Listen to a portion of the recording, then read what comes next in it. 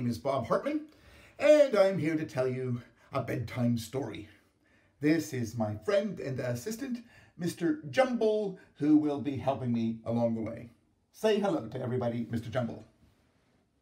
Mr. Jumble says hello. Very friendly he is.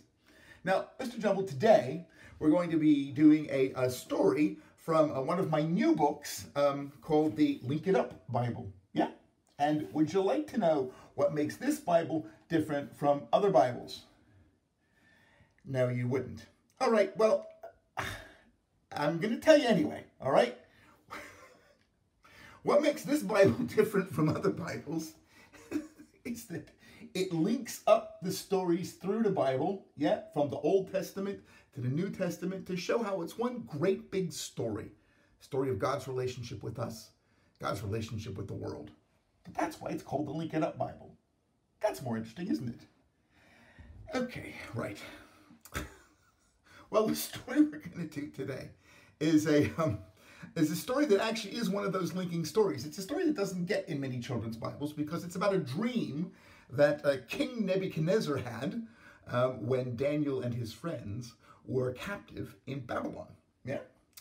And in order to do it, we're going to need you to do some help, to do some actions. And Mr. Jumble has kindly provided some things for us to use.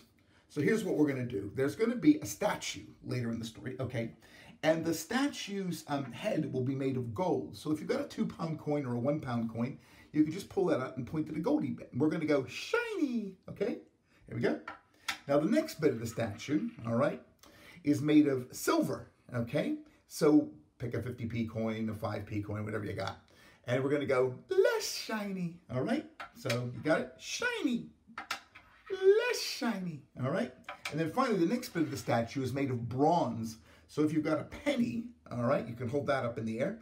And you can go less shiny still, all right? So it's shiny, less shiny still.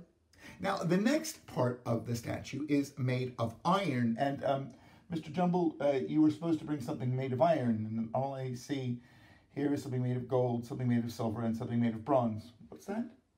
Oh, it's on the floor. Oh, good. Okay, a nail or something. Something made of iron. Yeah. Okay. Very funny, Mr. Jumble. All right, so if you've got something else made of iron, that's fine. But if this is all you have and it's not recently been used and very hot, then by all means use that. Finally, we need something made of clay and iron. And I see here on the floor again, Mr. Jumble has kindly provided some Play-Doh. Excellent. All right. Now, the thing is, you probably don't have all of this stuff to hand at the moment. But my assumption is that you can pause this thing. And if you can't, I'll apologize for that right now. But if you can pause it, then by all means, run around your house and go find something that's gold, something that's silver, something that's bronze, coins will do, and iron, and some Play-Doh. All right, and we'll do the story when you get back. If you aren't able to pause, let me just show you some of the pictures from inside the Link It Up Bible. As you can see, they're black and white, but the cool thing is, frankly, you could probably just color them in if you wanted to. It's a lovely style, and it brings some of the words to life as well. All right, well, I'm assuming you have everything you need, and Mr. Jumble, are you ready? Yes, okay, fine. Okay, well, here's the story. Get your stuff ready. Here we go. Nebuchadnezzar's dream. King Nebuchadnezzar couldn't sleep. He kept dreaming a dream that kept him up at night. So he sent for his magicians and wise men and sorcerers. No monkeys. Tell me what my dream means, he ordered them. Quite naturally, they asked. Please, O king, tell us what you dreamed. Oh, no, he replied. I'm not playing that game. If I told you my dream, you can make up any old meaning to explain it. Tell me what I dreamed first, to show me you really know what you're doing. Then tell me what it means. And by the way, he added, if you cannot do this, I will destroy every one of your houses and tear you to pieces, limb from limb. But your majesty, they cried, that is an impossible job. It's a job for the gods.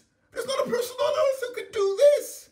So King Nebuchadnezzar, true to his word, sent out an order that every magician and wise man and sorcerer in the land should be torn to pieces, limb from limb. Daniel and his 3 friends, Shadrach, Meshach, and Abednego, were wise men too. So when the captain of the guard came to kill them, Daniel asked to see the king. "Give me some time," he said to the king. "I will tell you both your dream and its meaning." The king agreed, and Daniel went to his friends and asked them to pray for him. Then, in the night, God showed Daniel the dream and its meaning. So Daniel went to see the king again. "Please don't kill the wise men," he begged. "I have the answer, or rather, my God has shown me the answer." "Tell me then," the king replied. "What was my dream?" "You saw a statue," Daniel said, "big and bright and frightening. Its head was made of gold. Shiny, very nice. Its arms and chests were silver. Not so shiny. Its belly and thighs were bronze. Less shiny still. Its legs were made of iron." Yeah, iron. "And its feet were a mixture of iron," yes, "and clay. And then, your majesty, you saw a great stone, not carved by human hands. That stone crashed into the statue and crushed it to pieces so small they were carried away by the wind. Then finally the stone grew into a great mountain that covered the whole earth." The look on the king's face was all Daniel needed to know that what he'd said was true. So he went on to reveal the dream's meaning. "Your kingdom," he said, "is the head of gold. Shiny. A less powerful kingdom will follow yours. That is the arms and chest of silver. Not so shiny. The belly and thighs of the bronze are the kingdom that will follow that one. Less shiny still. And after that will come the kingdom of iron, yes, that will crush all before it. Finally, there will come a kingdom that is partly strong and partly weak. That is the feet of iron and of clay. And in the days of that kingdom, God himself will set up a kingdom that will crush every other kingdom and fill the earth. That is the stone that grows into a mountain." When King Nebuchadnezzar heard Daniel's interpretation, he fell on his face before him. "Surely your God is a great God," he cried, "a God who reveals mysteries." With that, he honored Daniel with gifts and made him ruler over the whole province of Babylon. Shadrach, Meshach, and Abednego were given promotions too. And the 4 men who had come to Babylon as captives were put in charge of those who had captured them, simply because they were faithful to their God and trusted in his power. Well, that's the story, Mr. Jumble. And I just wondered, do you have any idea what that kingdom that God wanted to set up was? The one that came in the time of the feet of iron and of clay? Any idea? No, you're not a theologian. Okay. Or a biblical scholar. Fair enough, but actually you don't have to be. Because theologians and biblical scholars have talked about this for ages, and apparently that kingdom that Daniel prophesied was actually the kingdom of God that Jesus came to announce and to establish and to set up with his death and his burial and his resurrection. It's all about him. That's what the story's all about. And it links that story from the Old Testament to a story from the New. With that in mind, I thought it might be nice to finish with a song. What do you think? No, you don't like to sing. Okay, really, what is it that you do like to do, Mr. Jumble? Eat bananas. Okay, well, fine. We don't have any bananas here with us, but we do have a song that comes from actually a rhyming Bible, yeah, that I wrote last year, and from a CD, because my friend Sam Hargreaves wrote a bunch of tunes to some of the rhymes in the book. And I thought it would be nice to do a quite gentle, lovely one to kind of finish up with. What was that? What's that? Oh, you You like music too. That's good. That's good. And what kind of music do you like? The Monkees. Okay, well, yeah, fair enough, yeah. And the Arctic Monkeys. Okay, yeah, and gorillas. Okay, I can see a theme developing here. And the Velvet Underground. I'm sorry, I get the other three, the Velvet Underground. What's that about? Ah, there's a banana on the cover of one of their albums. Fair enough. Okay, should have guessed. All right, well, this isn't any of those bands. And there's a chorus to the song, okay? And it's about Moses in the bulrushes. And the chorus goes like this. It goes, hush-a-bye, baby, in your reed boat. Down by the bank, you bob and you float. Sleep and be safe, and know as you do, your God and your sister watch over you. Now, we're going to do these actions, okay? I've kind of already done them, but for Hush-a-Bye Baby, we're just going to pretend we're rocking a baby, okay? Everybody do that? I know you don't like actions, I get that, okay? So it's Hush-a-Bye Baby in your reed boat, down by the bank. Yeah, you just point down that. You bob, and you just want to point at me, because I'm Bob, okay? And you float, yeah? Sleep and be safe, and know as you do. Nice. Your God and your sister, and obviously if you have a sister and your sister is in the room, then you could just point to her, or you could point to any other lady in the room, and if there isn't any other lady in the room, just kind of, I don't know, don't point to anybody. All right. Watch over you. Okay. Right? Yeah. Okay. Let's see what happens here. Let's see if this works, actually, because I've got to actually turn this thing on and get very close to the camera in order to do it. Here we go.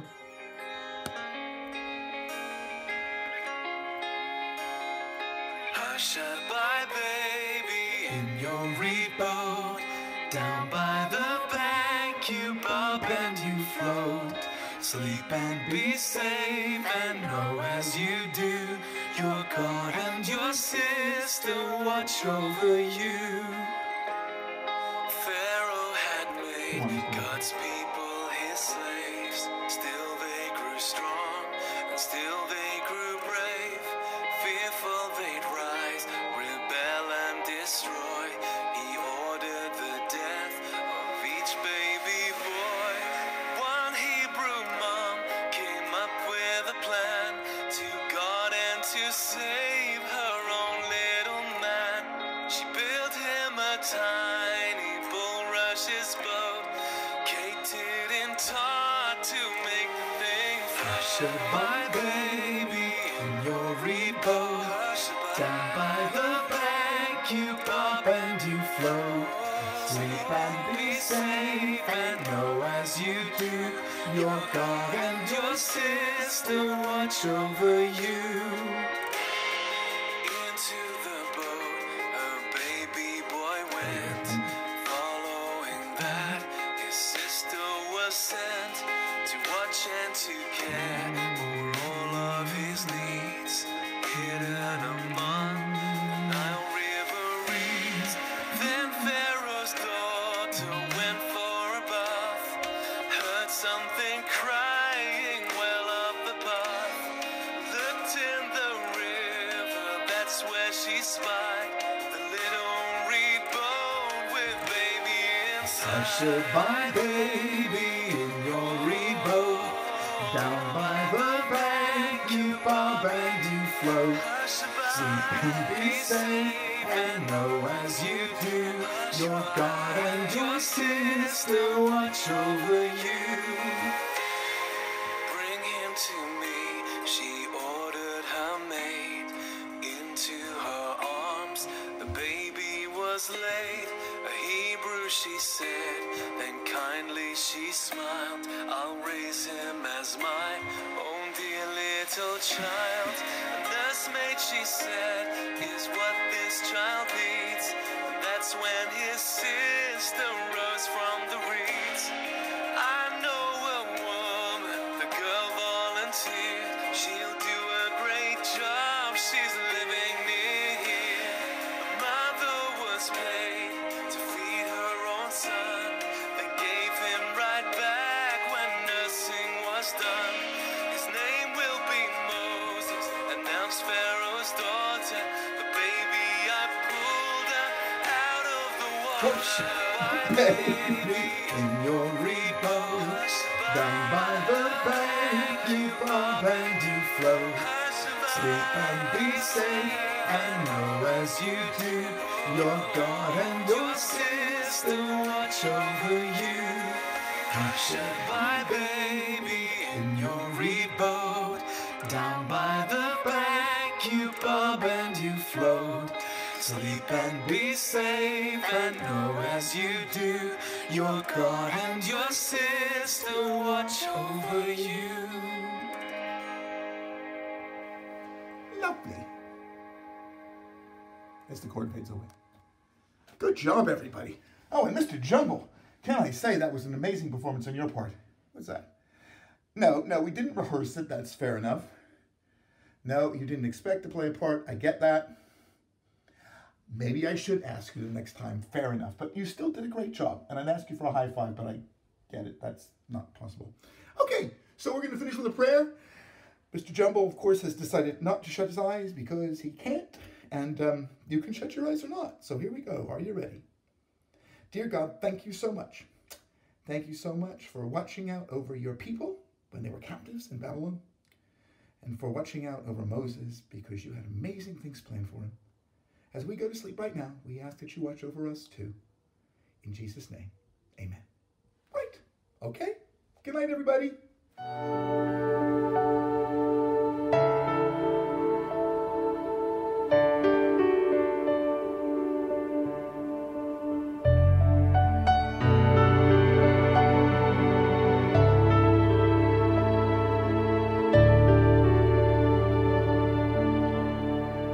I've turned from you in the things I do. I've turned from you. I've turned from you in the things I say. I've turned from you. I turn from you every single day when I follow my way and not yours.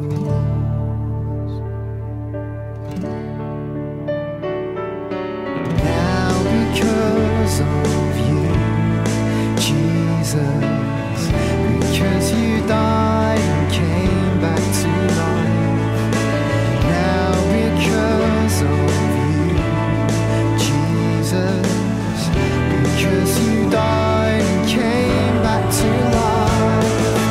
I want to start again, Savior, and walk right by your side.